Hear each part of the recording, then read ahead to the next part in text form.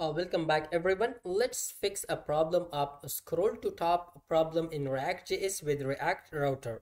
For example, we have pages. Okay, we have a home page, about page, and contact page. Whenever, for example, I press this about page, look at we are at the end of about page. Okay, this is about page with us, but we are at the end. It means it doesn't move to the top of page.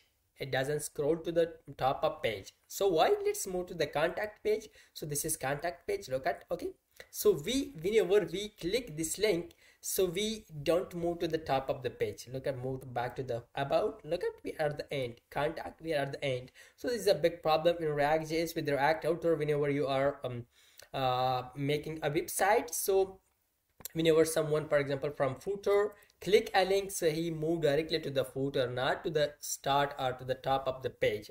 So to solve this problem, for that we would like to just introduce a new component and we will use that. So let's start, okay, to fix this problem in React Router and React.js.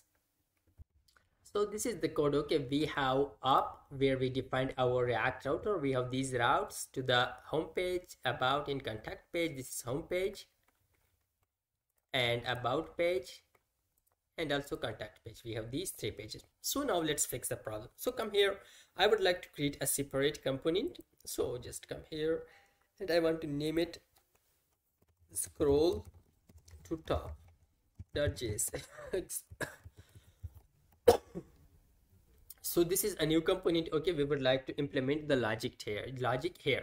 So in this component, I want to first of all import use effect and use location hook from React Router and React. Let's first of all import use effect from React and use a location from React Router. Now let's write the logic. Just come here and let's implement const path name is equal to, we will just extract the path name from use location hook. Okay, it will just give us the path. Okay, whenever we change the path of URL, so we will just let's close this.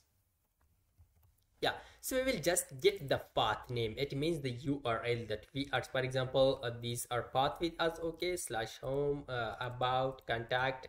So we just store that inside path name variable. So now let's use effect hook to implement this logic. Let's have array dependency. In array dependency, I will define path name.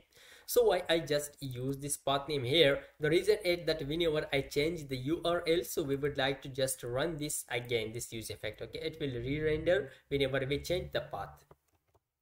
So now inside this, what we need to do, just simple write window dot scroll to top 0 0. Okay, so look at just window dot scroll to top, scroll to 0 from X side and 0 from Y side. It means to the top, so it will scroll it to the top. So this is just simple component that we have created. So now let's import it. Where we want to import it, just come here to the app and down from browser router, I will import that.